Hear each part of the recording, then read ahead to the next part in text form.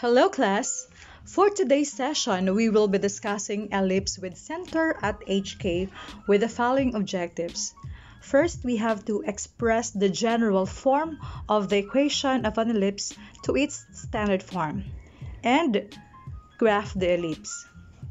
I'm going to show you the standard forms, the orientation, and its description.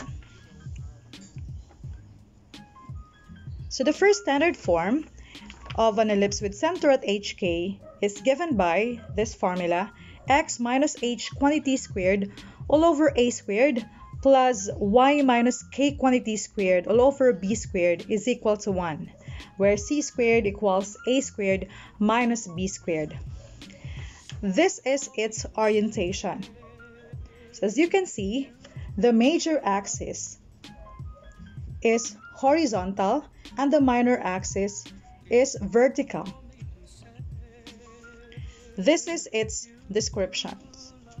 So the center is at HK, foci is at H plus minus C, K, vertices H plus minus A, K, co vertices H, K plus minus B, major axis is Y equals K, minor axis x equals h, and the length of the major axis is 2a and the length of the minor axis is 2b.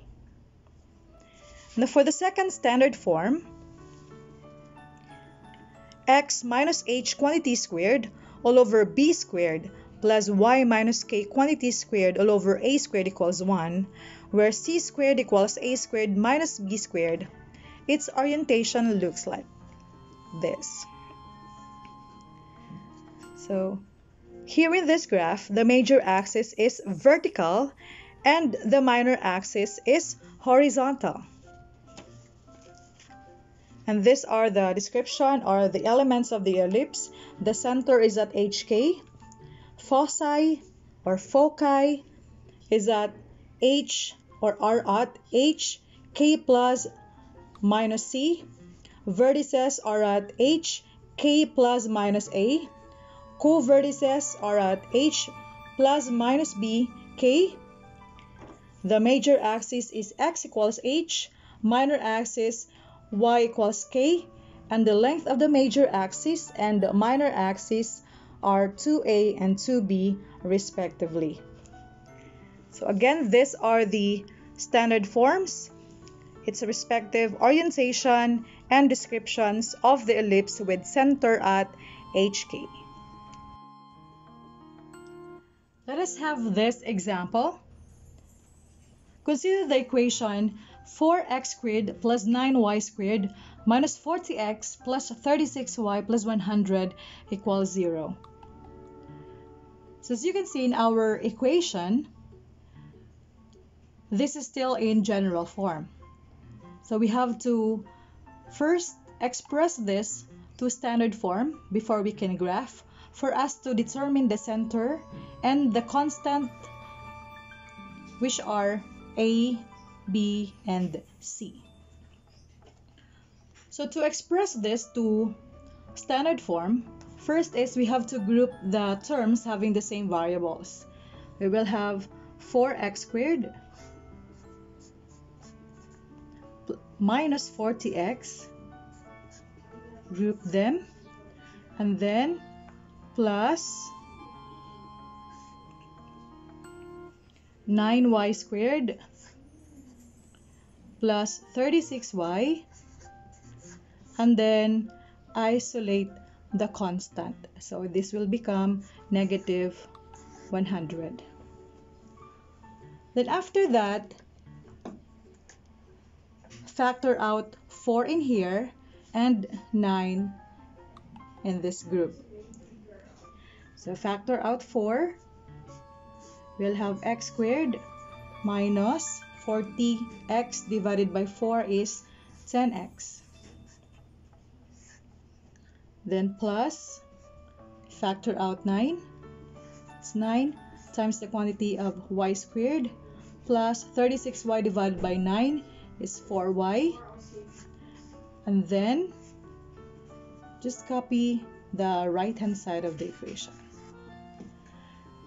Okay, next, our purpose of this, guys, is to make this perfect square trinomial. So we have to complete the square. What are we going to add in here to make this a perfect square trinomial? And also this one. Okay, so again, let's copy 4. Then you have x squared minus 10x. What are we going to add here to make this a perfect square trinomial? Okay, so that is 25. 10 divided by 2, square root, that's 25. Then here you have 9 times the quantity of y squared plus 4y. What are we going to add in here? Okay, so that's 4.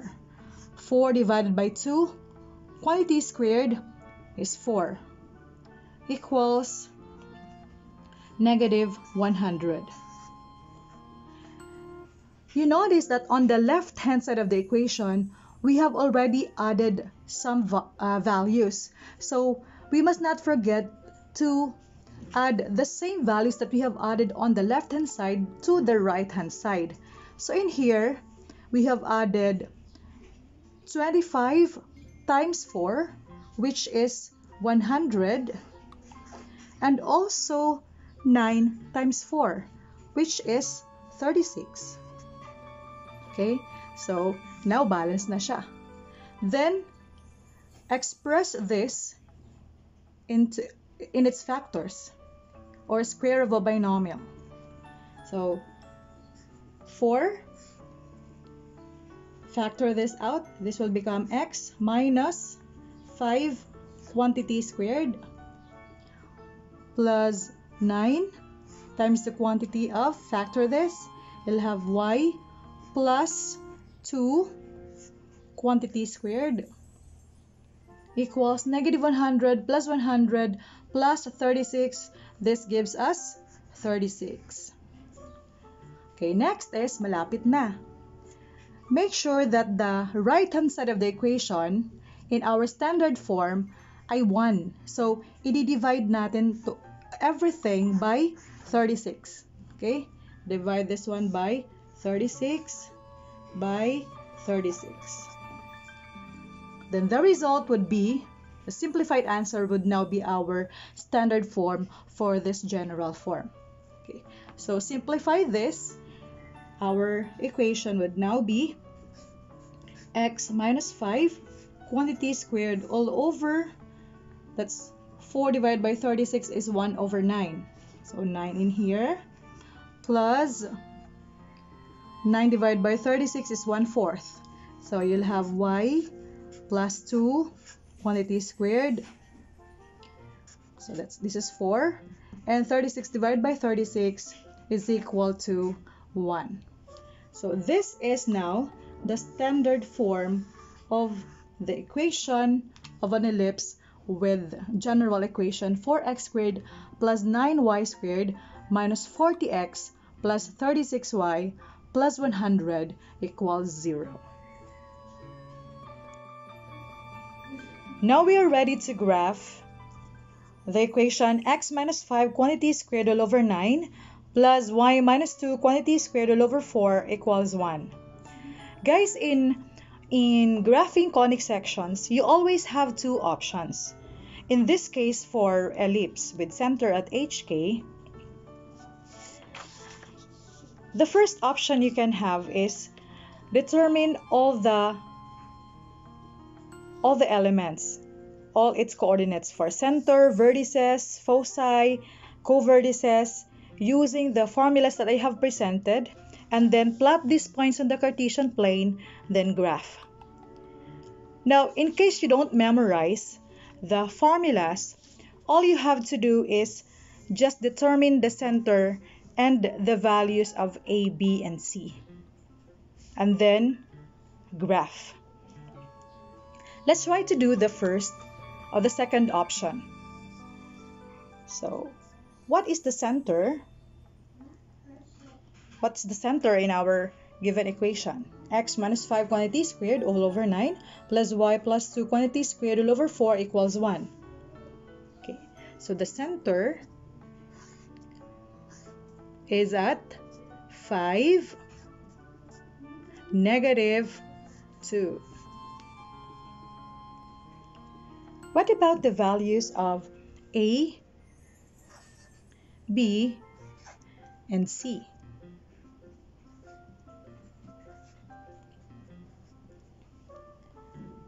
For us to be able to determine the values of the constants A, B, and C, we have to identify the orientation of this graph. So between the denominators 9 and 4, 9 is larger. So this means that since 9 is under x minus 5 quantity squared term, therefore the orientation of this ellipse is horizontal. In other words, the major axis is horizontal, the minor axis is vertical. And this follows the standard form, which is x minus h quantity squared all over a squared plus y minus k quantity squared all over b squared is equal to 1.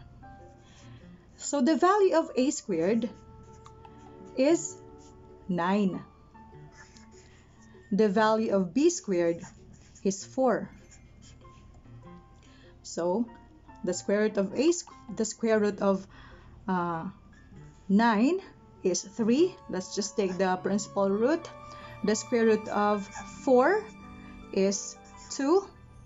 So we need to find the value of c. So by the definition, c squared is equal to a squared minus b squared.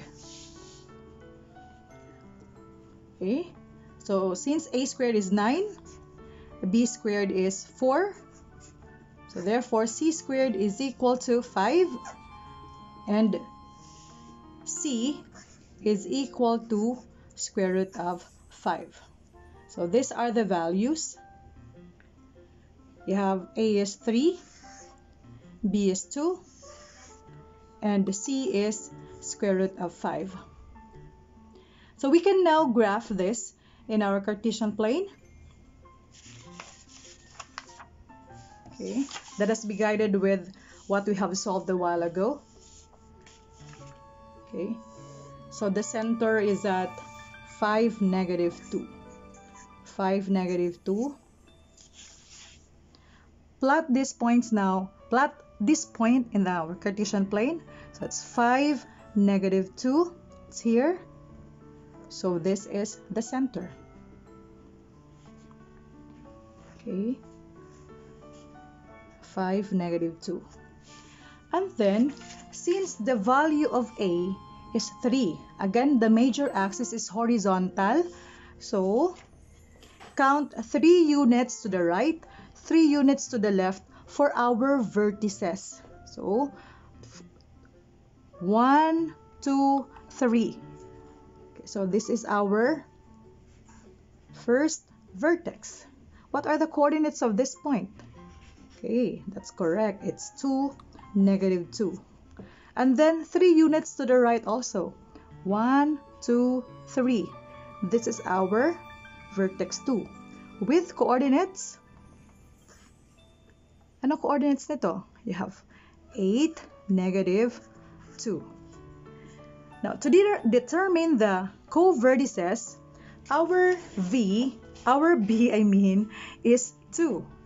Okay, so count 2 units downward, 2 units upward for our co-vertices. So 1, 2. Okay, this is one of our co-vertices having the coordinates of 5, negative 4. So 5, negative 4. And then 2 units up, 1, 2. So ito siya, andito. This is our second co-vertex with coordinates 5, 0. And then, what about the foci or foci? That is square root of, C is equal to square root of 5. So square root of 5 is between square root of 4 and square root of 9. So therefore, square root of 5 is between 2 and 3.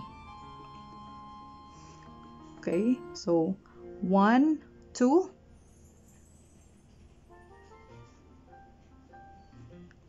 Somewhere here.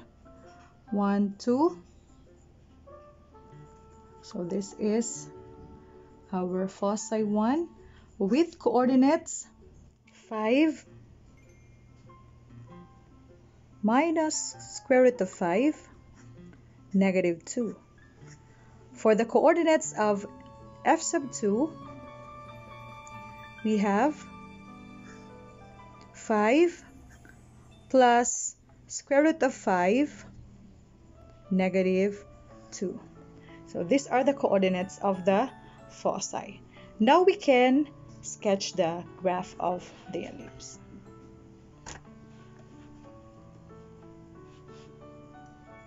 So graph it with a smooth curve.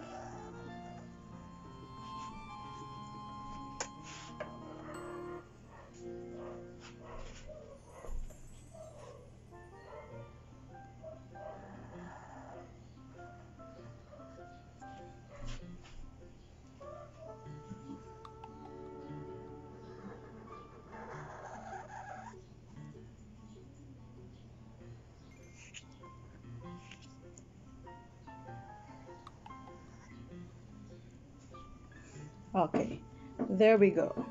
We have the graph of the ellipse with equation x minus 5 quantity squared, x minus 5 quantity squared all over 9 plus y plus 2 quantity squared all over 4 equals 1. And these are the vertices, co vertices, and the foci. And we have the minor axis and we have the major axis. Okay. Then we can fill up the information here. The vertices, v sub 1 is at 2, negative 2. V sub 2 is at 8, negative 2. Foci we have at 5 plus minus square root of 5, negative 2. Co vertices of 5, negative 4. And 5, 0. Length of the major axis. Since A is 3, so therefore length of the major axis is 2A, so that's equal to 6. The value of B is 2. The minor axis length is 2B, so that's 4 units. Okay.